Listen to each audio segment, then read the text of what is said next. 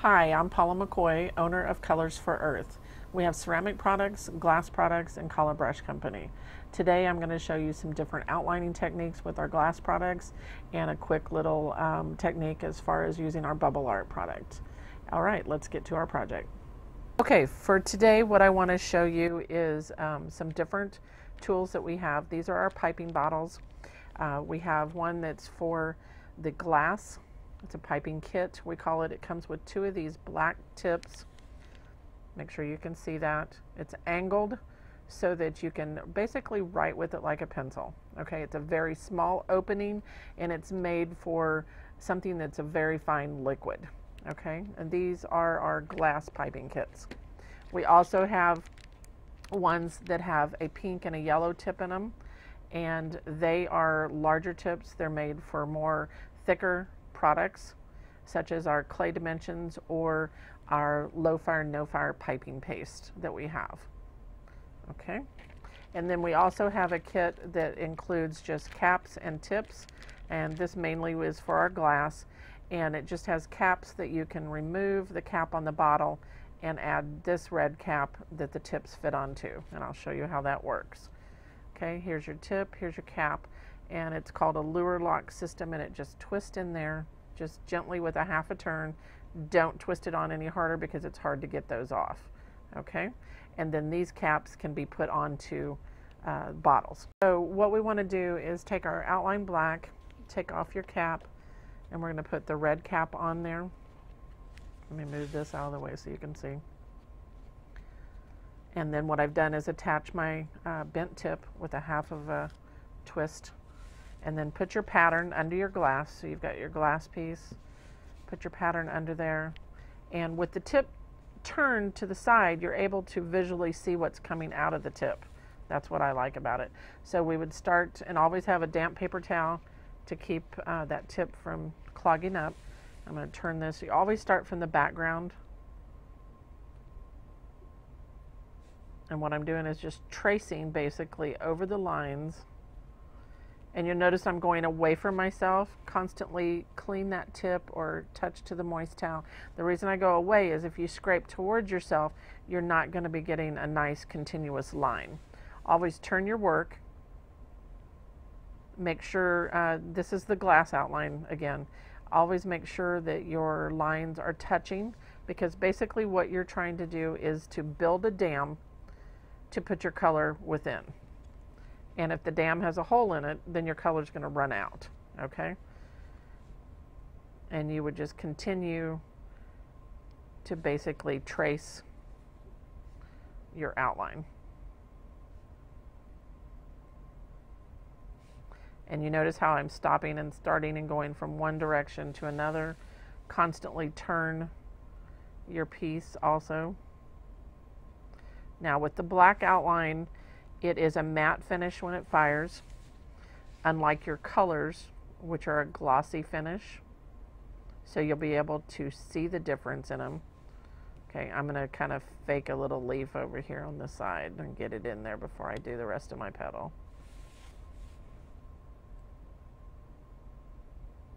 Start and stop so that I'm not pulling or dragging the product against myself. Okay, so now you have that, and then you can just create a center by doing a wavy line, and then we can put detail on it later. Okay, now I want you to, I don't know if the camera can get this or not, what I want you to do is to look at the difference. This one over here that I did with our paste. This is with our outline. This one will be a lower profile as far as an outline.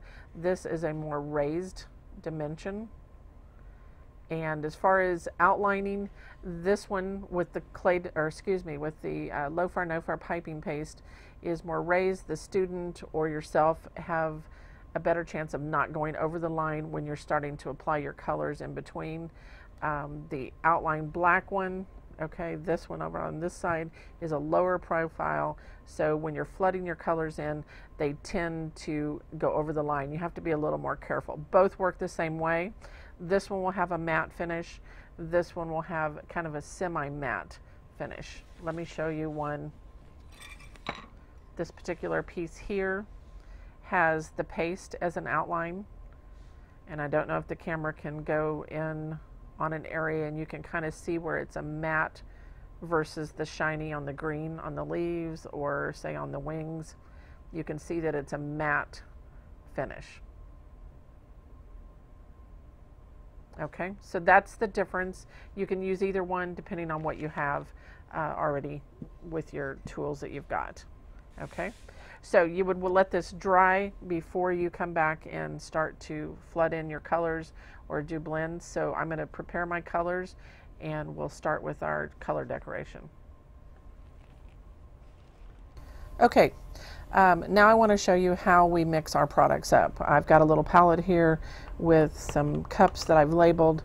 Our product comes in these 1 ounce jars. It's dry, so what I've done is take out some color, put it in. You can use a paint well also, whatever you might have. These just work really well. You add some medium, and then with a little spatula tool I'm going to mix that up. You'll get more familiar with how much powder to how much medium to add. Start off by not adding a lot of medium, because if you add too much, you get it too thin, you're going to have to add more of your powder to thicken it up. So you will become more familiar with that as you go. This particular color is a bubble art color that we're going to use later on in a project. I've got my other colors mixed up. You can see that it's kind of like when you're doing a cake. You've got in the bottom of your little pod here, it's dry. It's just like flour in the bottom of your bowl when you're mixing a cake up. Just be sure and really get everything mixed, all the granules, all the dry product mixed. Now you see that that's almost like a toothpaste, so that's pretty thick. I'm going to add 5 to 6 more drops, continue to mix thoroughly. What we're looking for, I used to say an Elmer's glue consistency, but it was brought to my attention some people haven't used Elmer's glue in a while. So let's say when you mix it with a tool or a brush or a palette knife, that it should drip by the count of 2, and you can see that it definitely does. If you use it thinner, it's just going to be less opaque, more translucent in your painting. Okay, so I'm going to put the lid back on that one. That's not the one I'm going to use right now.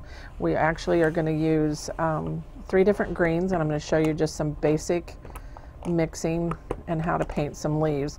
Now I mixed these earlier and they are ready to go. As the product sets, it tends to settle in the area. Even if this product gets absolutely dry, it can be reconstituted. You just add more of your glass medium to it and it will liquefy. So don't ever throw it away. And that's the nice thing about these pods as opposed to a paint well where you have to rinse it out and clean it out. You can just put the caps on these, come back and add more of your medium, and you're good to go, and you don't waste your product, and it makes it more efficient for you. So what I'm going to do now is bring my piece that we're going to work on. We're going to do a couple of leaves and a couple of different types of painting. I'm just using a Taklon liner brush. It's a stiff brush. You can use a soft brush also. Everybody has their preference. Okay, so you can see kind of how this kind of strings from the pot and it drips by the count of 2. That's what you're looking for. Okay, I'm going to do one where we just drop and fill, pull and puddle, just solid, so that you can just see a solid application. So I'm keeping the brush straight upright and just kind of touching the top surface and pushing and pulling the color into place. And this would just be for a solid, it's not necessarily what I would do on this leaf. I'm just showing you a solid application of color if you had one area that you wanted absolutely solid. So what I'm doing is meeting up with the outline, pushing it to the outline so that I get a nice solid surface. And if you look at that, if I tilt it, I've got a little spot over here that doesn't touch, and right here and here. And when you lift it up and you have light underneath it, that helps show that it is opaque. Okay, if you see an area that's not, then you've got it too thin. And this is what I like to do so that I get solid opaque colors when I'm doing my painting. Okay, Then just rinse that brush in water. Everything is water soluble. These colors are non-toxic and food safe, so they can be used on the top surface. They can be capped if you want, but they are self-sealing and they are glossy when they fire. For instance, this is our chip chart, and you can see this is one layer of glass, and you can see that they're nice and shiny. You do not have to cap them with another piece of glass, and that's a common thing, common question that people ask, because there are other products out there on the market that you have to lay another piece on it to get a nice shiny surface. You do not with ours. Okay, so keep that in mind when you're decorating your glass. Okay, now let's do like a two-color blend on another one. So I'm going to take and do the outer area, which would be light. This is 360 key lime. I'm going to do about halfway back on that leaf, and I'm going to wipe off the excess on my pod, go reach for my dark color, flood it in next to it and meet up with that color, and then you can just wiggle the color back and forth to variegate. You can pull lines back and forth, or you can kind of shimmy. I mean, there's all different ways that you can blend. It depends on how much you want it blended, whether you want to create a second color, or if you're just looking for like veining. Okay, so I'm going to wipe my brush off, go back to the light, start on this outside again, and I do a small area at a time because you need to work wet on wet. The colors dry fairly quickly, so you don't want to go and do all the light greens on all your leaves and then all the dark. You want to work one leaf. Preferably, I like to work half and half. If it's a larger leaf, then I split it up into smaller areas. So now you can see where the colors meet. So you can just pull veins like this, or you can literally shake and wiggle and mix the color together. You can pat the color to achieve a third value of green in there, so that it's a better transition from one color to another.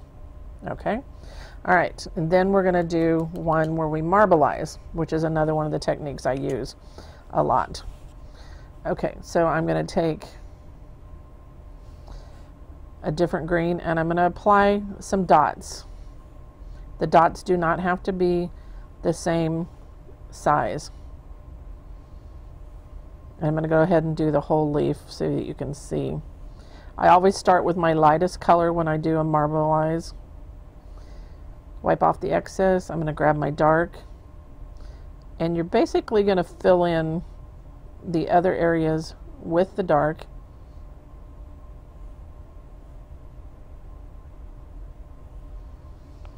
Until you get that completely filled. I'm going to stop when I get to the top here. Okay, now I've lost quite a bit of my light green, so I'm going to put a little bit of the light green back in my brush, and I'm just going to swirl or figure eight, like an S shape, and that marbleizes those together. If you need more of one color versus the other, just put it on your brush and drag it through the top surface. Now I'm going to flip this over so you can see that on the back side you're not going to see as much of this, and also when I lifted it up you can tell that I'm not touching some of the outer areas. All right, very quickly I'm going to show you. See, on the back you can hardly see any of that marbleizing, but on the top you can see it. Okay, so I'm going to continue to add the dark. Normally when I work, I'm working on a light board, and that's hard to photograph because the light creates a glare, but it helps the product dry, for one thing, quicker because of the heat of the bulb, and then it allows you to make sure that you're touching your outline as you're working. Okay, so swirl, figure S. Okay, I need a little bit more light, so I'm going to grab some light and drag it in here. Okay, so there is, the camera get that, your marbleized leaf. Rinse your brush. Everything's water soluble. Okay. Same thing would happen if you were working, let's say you wanted just your, your small leaves, you just wanted a light. You can just flood that in. When you touch to the glass and start brushing like that, you can see how thin that is. It's very translucent. when you flood the color, drop and fill, pull and puddle, however you want to refer to it, then it becomes solid and opaque. You have to be careful not to get it too solid, because you can have pulling back or cracking on the surface if it were to be too heavy. Okay, now what I want to show you is another application of, if you don't want to just do solid painting or painting, you want to have maybe some texture to your piece. For instance, like on this piece here, where I have texture on the background and up here, there's a way to do that, and I'll show you how to do it. Okay, so what I'm going to use is our bubble art product, which is the one I mixed up. I'm going to add a couple more drops of the medium, stir it up. It does tend to separate as it sits still, so you need to keep that mixed up as you go. Okay, this is a real easy technique. It's a fun technique. Same thing, you're going to drop and fill, pull and puddle those colors into place, push, pull it up next to the outline. And then what I'm going to do is I'm going to take, this is Coarse Clear Frit by Slumpies. It has different sizes. It's tumbled. It's really nice, because if you're working with seniors or children, it doesn't have a lot of sharp edges, so it's much easier on the hands to deal with. So what you want to do is take those pieces and drop them on top of the wet color. And because there's different sizes, you may need to lay them out and find pieces that will fit into your space that you've got. Okay, and you're looking, and just push them kind of down in it. The color acts as a glue to hold those in place so that they won't move. It'll dry around it. I like to work like every other one when I'm doing areas, and I do that when I work on my leaves or anything, any areas, because it allows it to dry just enough that you won't have the color move or go over your outline. Also, it depends on your outline, whether the earlier we talked about, you can see that this outline is a dark black. This one is kind of a chalky black. This is the paste, the low fire, no fire piping paste. Okay. It is a thicker or a more raised outline. It builds a taller dam for the colors to go within. This one is your just regular black outline. Okay, it is a matte finish when it's fired. They both pretty much are a matte, except for the low fire, no fire. It does have a little bit of sheen, and the higher you fire it, it would have more of a gloss to it. So continue to find little pieces and fill that in. If for some reason you think it's dried a little bit, you can also come back and just add a little bit around the edges. Okay, so what I'm going to do is just continue around and fill this in, and we'll be right back. Okay, so I've went ahead and finished all the petals here, flooded in. This particular color is Cerulean Bubble Art, and then I've put the little pieces of the Coarse Clear Frit from Slumpies on top of it. And what happens is, when this fires, you will see little tiny bubbles underneath each one of the chunks of glass, and then the piece itself, depending on how hot you fire that, will give you another texture. So it's different textures, the bubbles underneath and the texture of the frit being fired only to like a 1390, 1400 at the most, and we'll have suggested schedules at the end of this video. Okay, now what I want to go back to, I've also added some of our yellow lemon peel with a little bit of our key lime off to one side on the center of the flowers. Now, as you can see here, I've kind of went over the line, or it's closed in, the color has closed in over the top of it. So if you ever have that, or say you want to add detail, side veining, or something else to your piece, you can actually come back, and what we have is our detailing black, and I've put a little drop out here. And what I'm going to do is just slightly thin that out with some water. And then just make sure you have a fine brush that you can get a nice point to. And I'm going to go back in and basically just go over that line. And if you want to crisp up any other lines, straighten up, you can do that too. Now, where you use this, you need to be fairly thin, because it does create a very shiny surface. So if you're going to touch up in one spot, I definitely would say that you need to touch up in areas throughout your design, because otherwise it could stand out like a sore thumb. Okay, so I'm going to add some side veins on here just to create some interest. And you can see, like, right between, I went over my lines, and even on this one,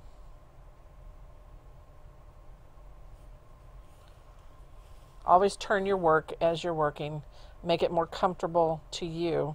This one, the vein seems really good, so I might touch up just a little bit here on the edge. And the black is going to come through a little bit, but not enough. If you've went over the lines quite a bit, you'll want to touch those up. I would not touch up with the paste or with the outline, because it could be a secondary layer and it could roll in the firing. So I like the detail black, plus it's a thinner product and you're able to get more detail with it. Okay. You could even, let's say you wanted to do a Zentangle design, which is really popular right now. You could come in here and actually create some type of line work if you wanted to do that. Even this is still wet, so I can't do that. If the flowers petals were dry, which I haven't put anything on this one, you could pull in detailing lines coming out from the center of the flower, like stamens. Okay, and you can also sign with this. This is a good way to sign your projects. And you can come in here and write your name, and maybe you want the year also. You can do that too. So it's a way to get very, very fine detail to your designs and create more dimension. Okay. One of the other things I want to mention too, we're just painting on the top of the glass here, but you can also paint, I think you can see this, where it's like a soft matte finish. These lines have been painted on the back of the glass. Okay. So you can see on the front, you can see more dimension, where you can tell that that color is painted from the back side. And our colors can be put face down. So with this was painted and not been fired, you could lay it face down on your thin fire paper, your shelf paper, and fire it directly on it. It will not stick. If it's a darker color, it might leave some type of a dark impression, but it does not stick to the piece. Okay, and it doesn't matter what temperature you fire that. It's just another way to get another depth. So you've got, on this particular piece, you've got the bubbles underneath the frit, you've got the frit for texture, and then you've got the secondary level of your design from the back side of the piece. Okay, so what I'm going to do is I'll finish this piece and I'll fire it and I'll show it to you in just a bit. All right, thank you.